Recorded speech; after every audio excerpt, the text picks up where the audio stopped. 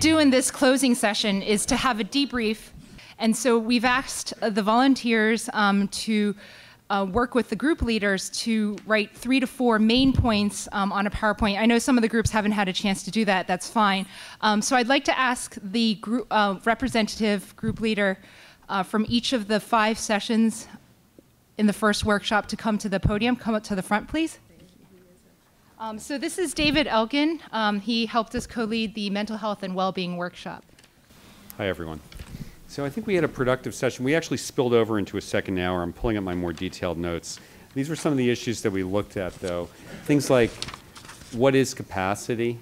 And I think here we want to drive home the point that capacity is not a simple determination. It's more of a dynamic finding, something that people, that occurs in a context of usually a healthcare provider-patient relationship, but it's ideally based on someone who knows the person very well. We also talked about the difference between having capacity and having insight.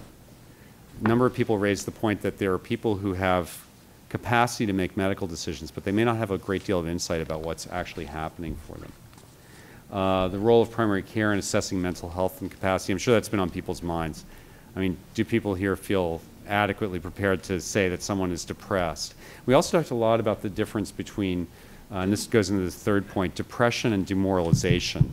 There's a critical article about that by Griffin and Gabby about demoralization as opposed to depression. The fact that we don't want to just label everything as a medicalized problem, but rather recognize that there is existential suffering. And the existential issues, I think, are the things that typically really came up for the group. So can providers recognize suffering when they see it? And usually that suffering is existential. What has the meaning of my life been? What is the nature of my dying going to be? How connected can I be with other people? What responsibility do I have to other people versus can I be selfish, quote unquote selfish, think of myself?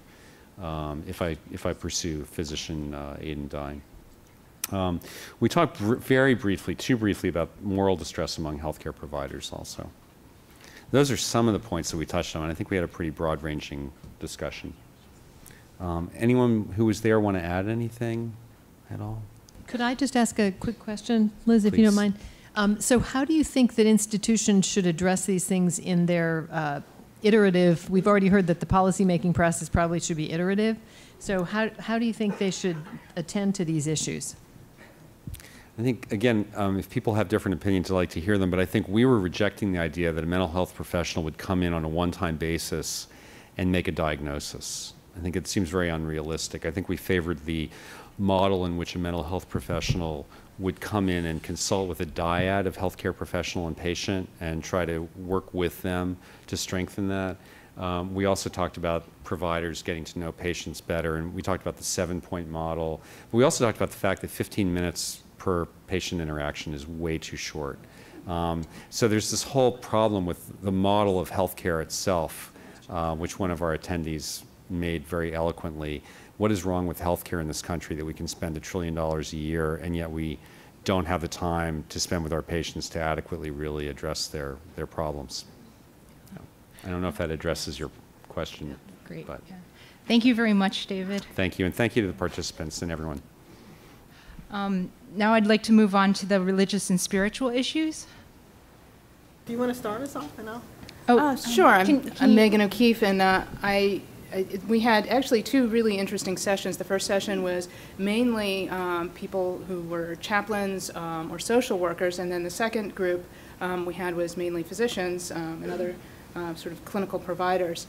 And I think, Vera, if you want to yeah, I think what was interesting is that chaplains were saying we've got to advocate for ourselves to find a place here, and part of that finding a place is for people to fund us to do this work. And then the providers came in and were saying things like, we really need to know, we need help for ourselves as providers for the existential crises we go through in doing this work. And so it was clearly the providers see a need for this kind of work, and the chaplains and the social workers also see a need, but somehow these two aren't getting together. So that was one of the concerns I saw. Yeah. Yeah, and I think one of the other things that really came through is that we essentially had time to talk about needs, but not how to implement things. That there seems to be a great deal of concern about the spiritual and religious aspects of this, but we weren't able to get to a place where we were talking about implementation of policies, how to support these, how to integrate it in a better way. Yeah, we framed it mainly as like, what are your issues that this august body needs to address on a policy and implementation level. So. And I think one of the most important things that came through is that there's a real need for chaplains who are professionally trained and trained in palliative care. Right, yeah.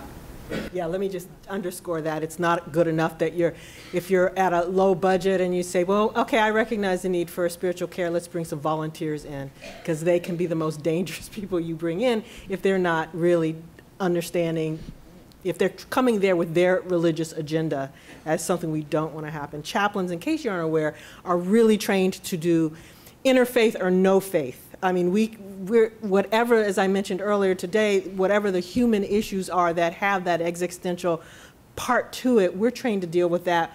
Bringing in the religious if that's what the patient needs, or knowing when to leave it at the door when it's clearly what they don't need. Yeah, thank you. Okay, thank you very much. Next, I'd like to have cultural issues come up, please.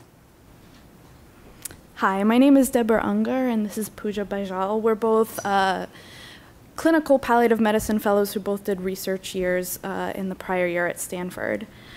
So there were three main topics that came up in our talk, and then a few additional issues. And the first is that physician-assisted dying would exponentially increase the difficulty of taking account into culture near the end of life.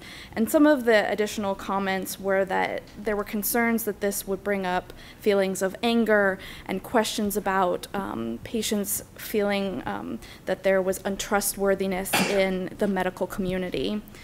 There were also comments on how this idea of independence and interdependence is very different in different cultures, and what is considered independent in one culture is not necessarily the norm in another.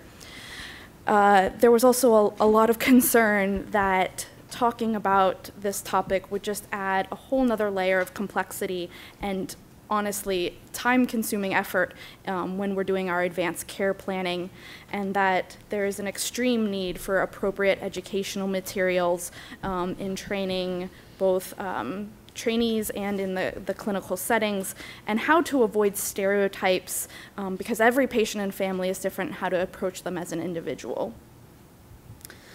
The second and third main issues that kind of came up while we were talking was the culture of biomedicine, that physicians have a lot of power over their patients, and how they discuss and frame these issues is very important. And one of the things as a part of that was that there's a fair amount of silence regarding disability versus ability and how that feeds into this issue.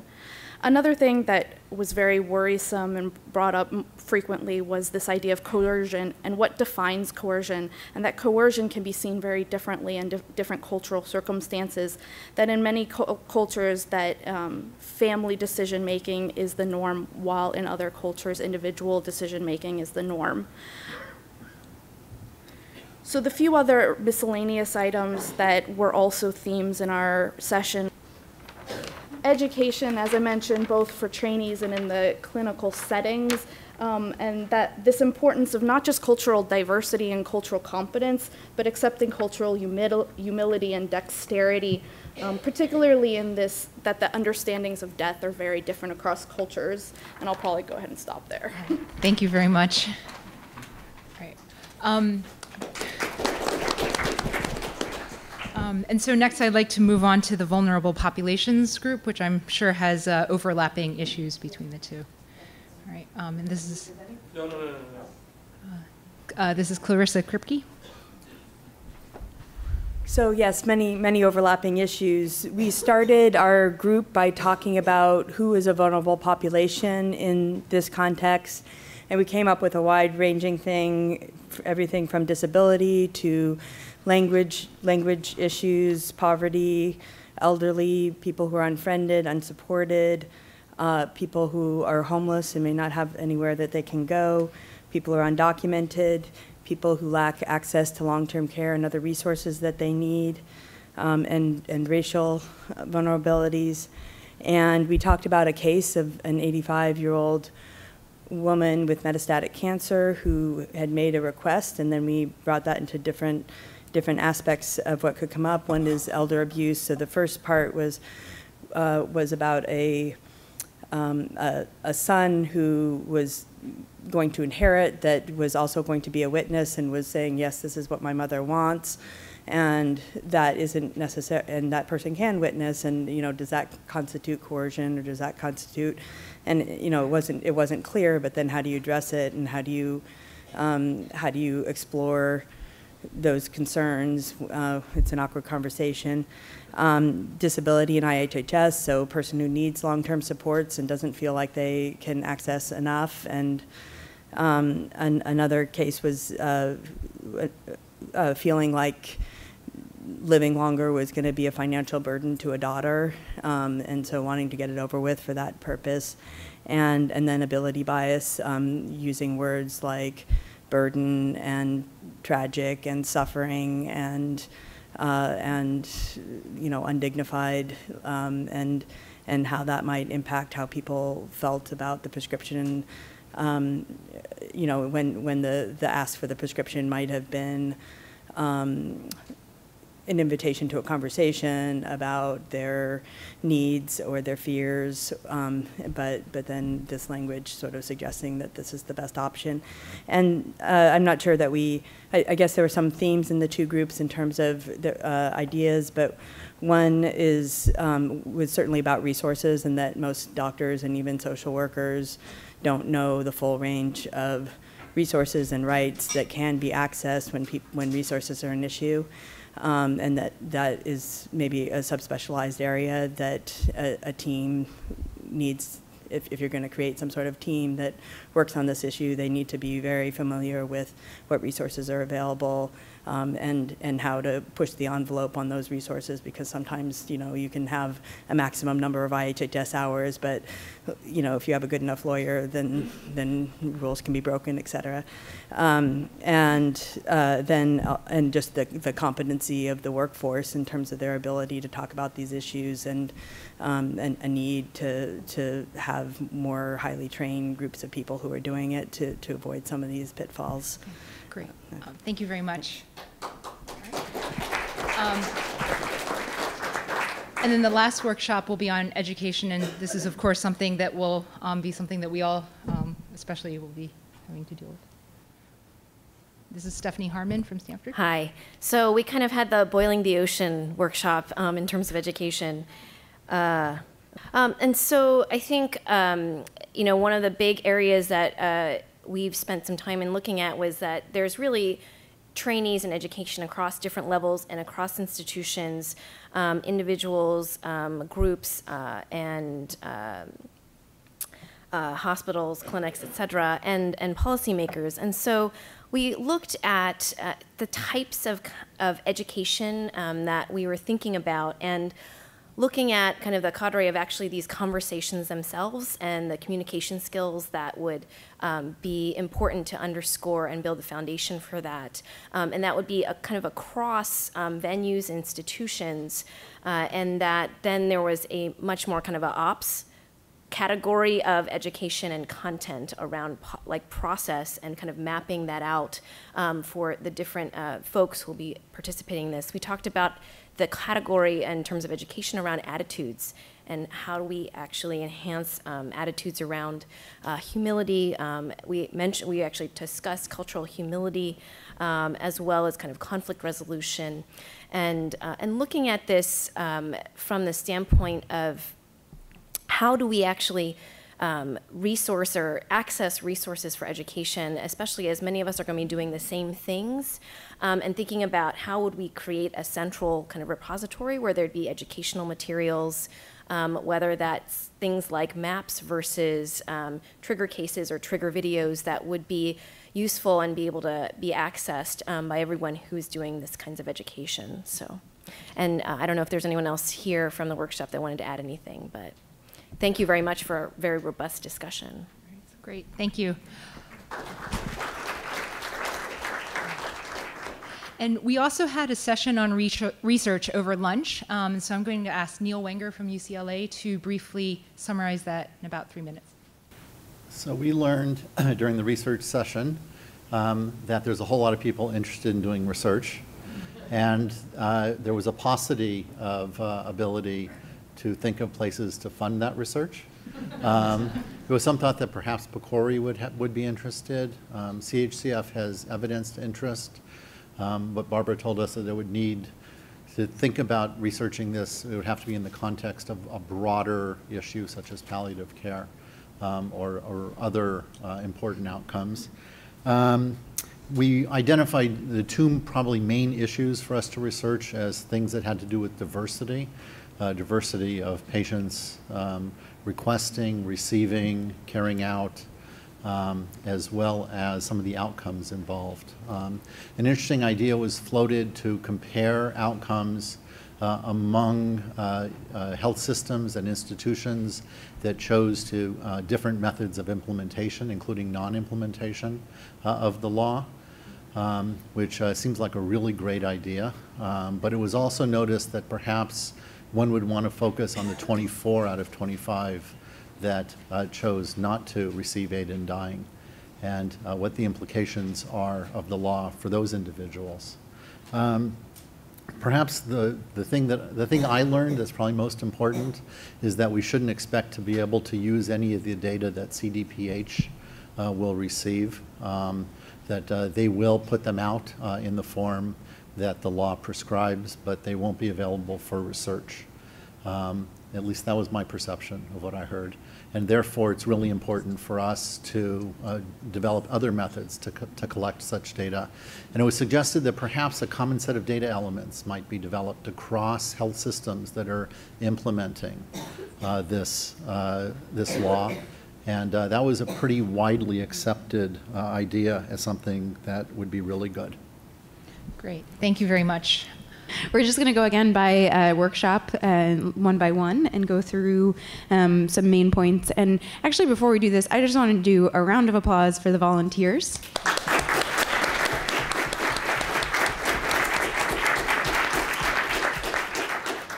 Which I'm sure we'll do again at the end of the day, but this, just seeing all these things being synthesized in real time to have the notes is absolutely extraordinary. So anyway, go ahead and we'll start with the inpatient session, or the inpatient setting, including hospitals and long-term care. Neil Wenger again. Yeah, there it is. Okay, I get to talk because I'm the only one left here, I think. So we actually had a wonderfully robust discussion about policy development in the inpatient setting and the variety of different kinds of issues that would need to be tackled. And we are lucky enough to have several individuals from Oregon there to help inform how the policies were developed. And perhaps the thing that most important that we learned is that policies needed to be updated and changed based on the experience. And we were taught that to recognize that this would be something that would have to change over time and to try to learn from each other. I guess the main points were that we wanted to collect some policies from Oregon and Washington inpatient settings and build off what they had learned. We're particularly, an important point was that many of our institutions' end-of-life policies, such as that for palliative sedation, withholding and withdrawing life-sustaining treatment, likely had many of the checks and balances incorporated in them already from an institutional perspective that we might be able to then use should there be implications for this law in the inpatient setting. A lot of discussion about inter-team and cross-team conflicts and opinions and how to use teams to ensure that the law gets implemented appropriately, not just for the 1 out of 25, but for the 24 out of 25. And this is both in the hospital and the nursing home and transitions between the two.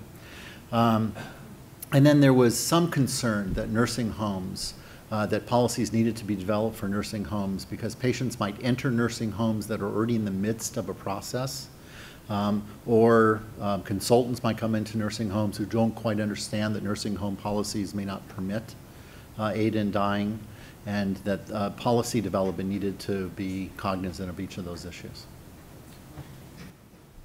Terrific. Thank you very much. Next, we'll have institutions with mandatory opt-out policies, such as the VA and Catholic hospitals. And yes, we'll have Lori Dangberg.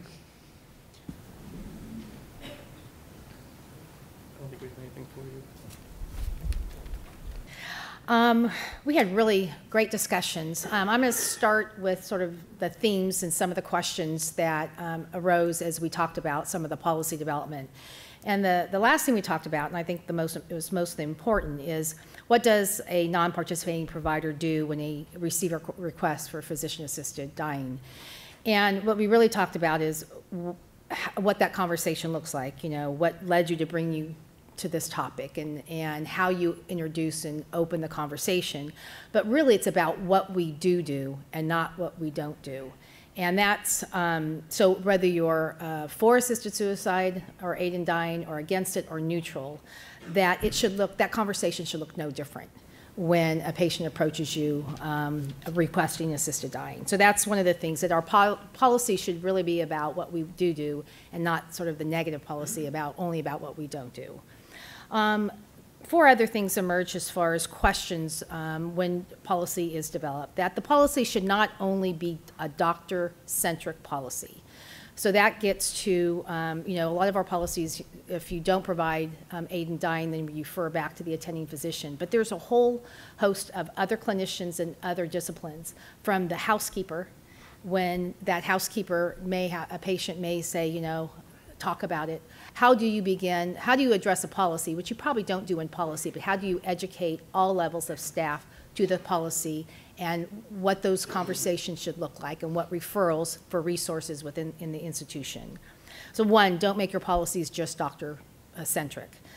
Secondly, guidelines, you know, there's going to be pretty clear for opt-out facilities and opt-out entities. You know, they're not present during the ingestion of the lethal medication. But then there's a whole spectrum before and mainly after that. So there probably needs to be some guidelines on what you do and what the sort of the spectrum of participation or non-participation is around or after the ingestion of medication, especially if there are complications. And that, I know one of the policies says that we take care of the symptoms that arise that are within our plan of care. But it's not sort of letting the patient struggle, but really I think institutions will have to figure out what that scope of support is going to be post-ingestion if there are complications. The third issue is this whole notion of referrals and what referrals mean. You know, there's an ethical obligation versus a legal obligation around referrals. I know within the VA there's some specific concerns because a referral is also reimbursed. But there's sort of a spectrum of what referrals mean, from education about what the options are to who may provide, et cetera. So your policies need to probably address some issues around referrals and education. And I think that was it. Awesome. Thank you so much.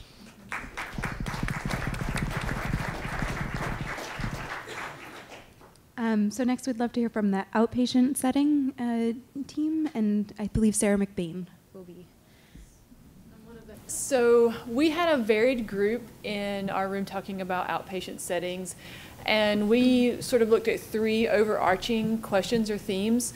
What might individual providers need to think about as they develop their own policies and practices? What might outpatient institutions that were going to do this need to think about in developing policies? And then also for the outpatient institutions that were not going to do this, what would be important components for those to consider for their policies? So there, was a lot of discussion, and of course, a lot of very, passionate opinions as we've seen throughout the day. And you'll notice that what we have here is very similar to some of the other themes that have been discussed already. We determined very quickly that there were some different needs depending on the size of the institution or the practice, and what a small individual in a community practice would actually be different from from those needs in a larger institution. And there's a lot of talk about resources and what resources were available, what resources should be available, how those things might be addressed in policies. And then a key point that came up was what would be the mechanism to deal with the provider's emotions and feelings around this issue, and how might the policy accommodate for those sorts of things? For those of you who are also in there, anything else you would want to bring up for the group? No? Okay, thank you. Excellent, thanks, Sarah. And then finally, we have the home-based systems, and we'll have Holly Swiger.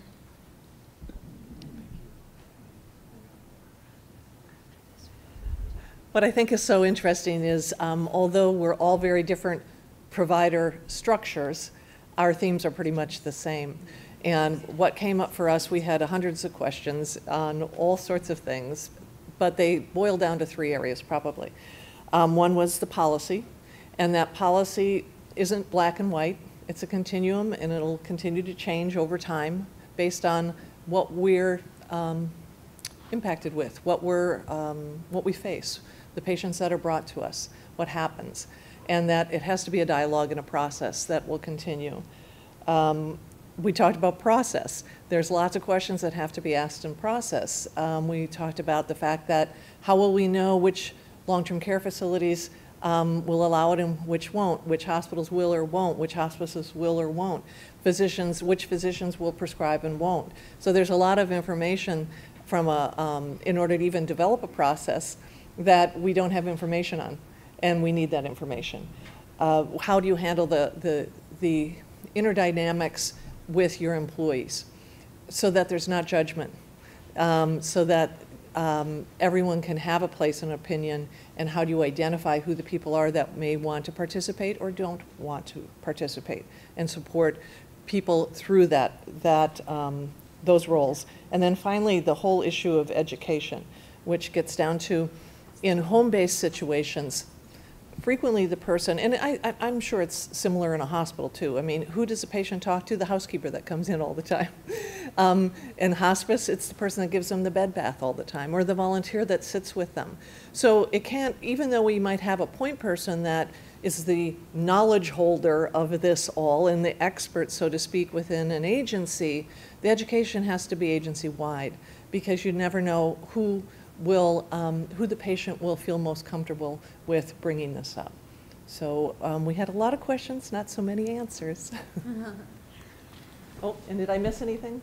I think we've got some slide discordance. So, but yeah, Michael, do you want to add anything? Yeah. No. Okay. Thank you very much.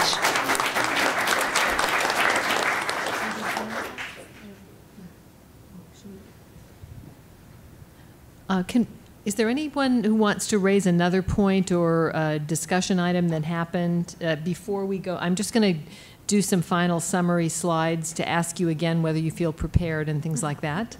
But before we do that, and I'm assuming we still have the mics available to be passed in the audience? The law, the DEA law has changed for hospice. We can no longer destroy medications, narcotics. So in the home, they belong to the family. So the question was, so let's say a patient's on hospice, has received the prescription, dies naturally, doesn't use it. What's our instruction to the family in regard to that? Is there part of the law doesn't really speak to it, I don't think. We had several representatives of the Pharmacy Association here. Are either of them still here? Be interesting to hear their take, if anyone. So I'm Vicki Ferraci. I'm the Director of Pharmacy Services for Pathways Hospice, great. And an Associate Professor at UCSF. Actually the DEA directs that anything that's a Schedule II is to be disposed of as directed in the package insert. And I can tell you all of those package inserts say to put them in I know nobody likes to hear this, to dispose of them in the water, in the toilet, or in the sink.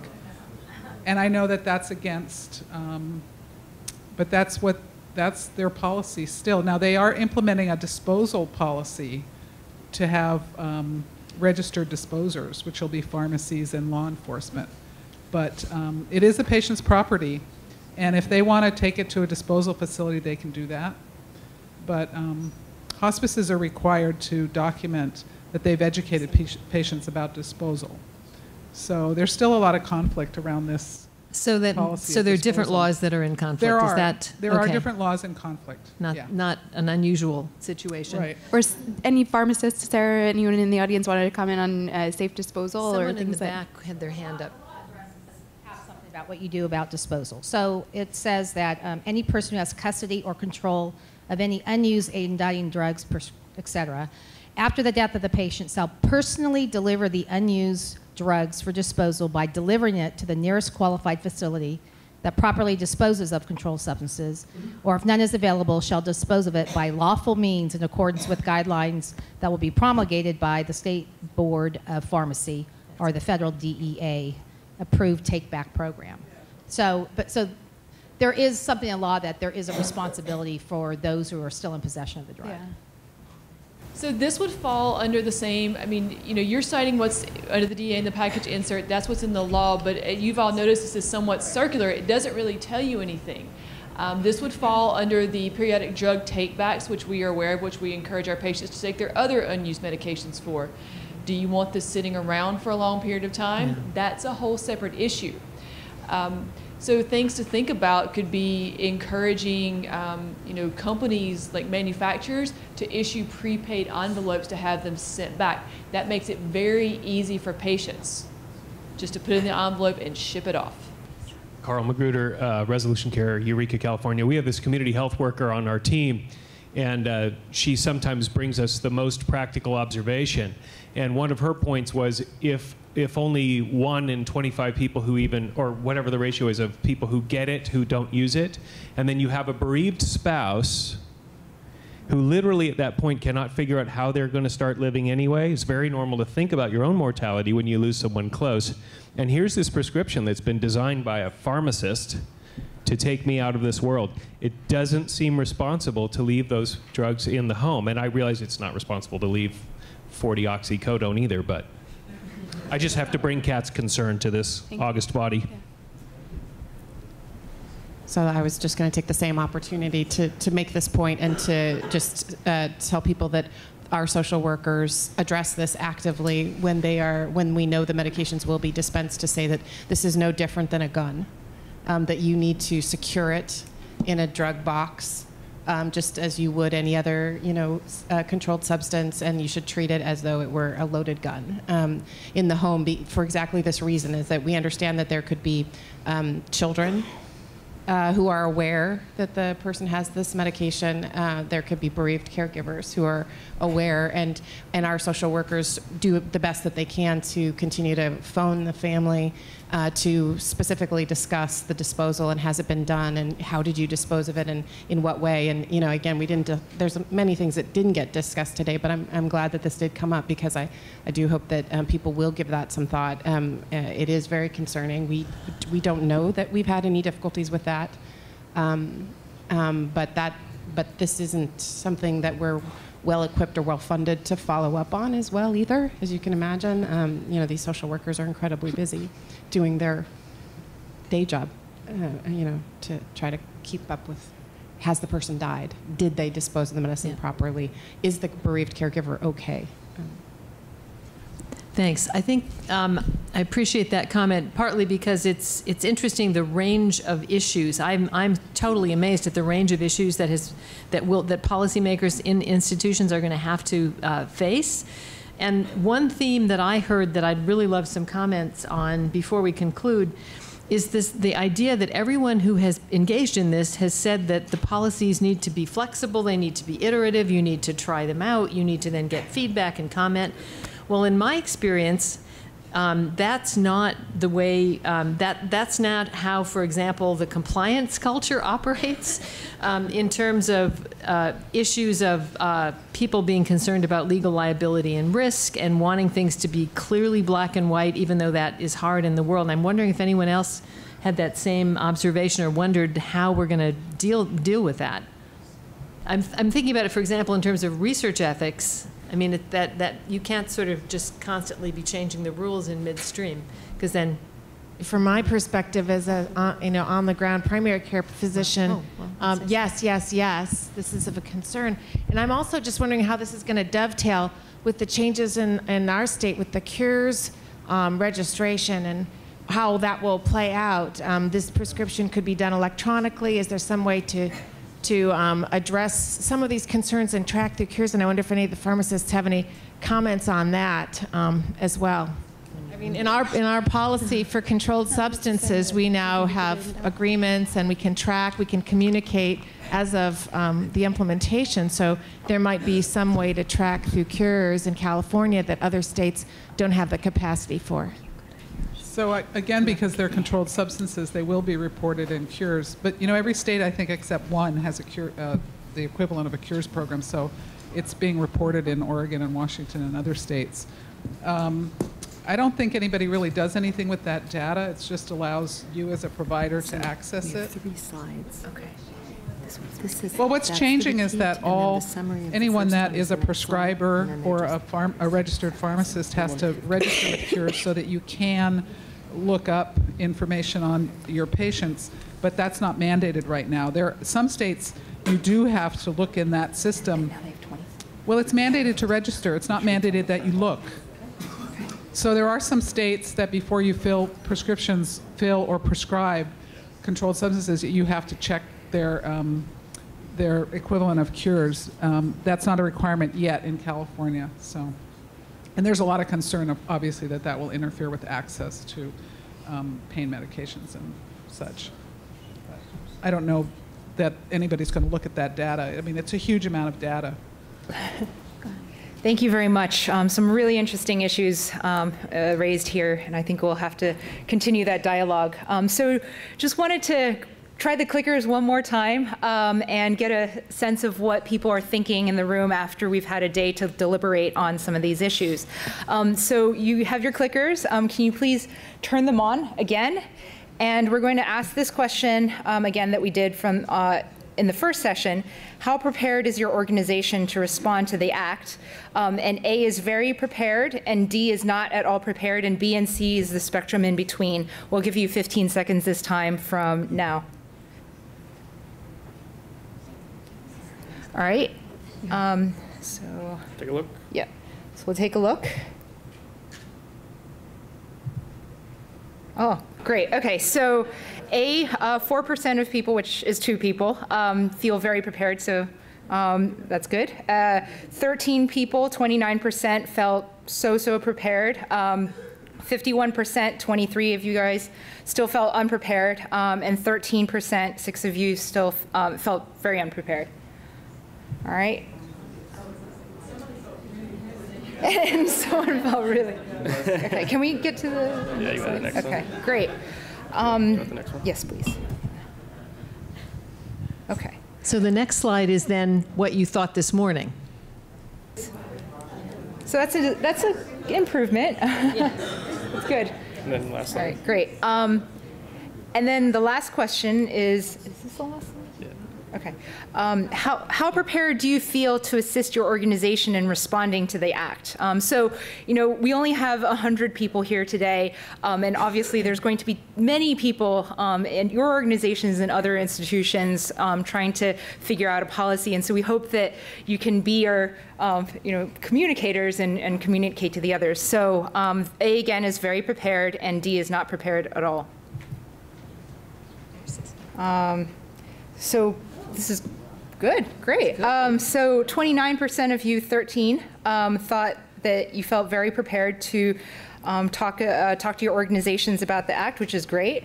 60%, 27 of you felt so prepared, and about 11% or 5 of you felt a little less prepared. But what's awesome is that none of you guys felt very unprepared, so it's a good outcome, I think. All right, thank you.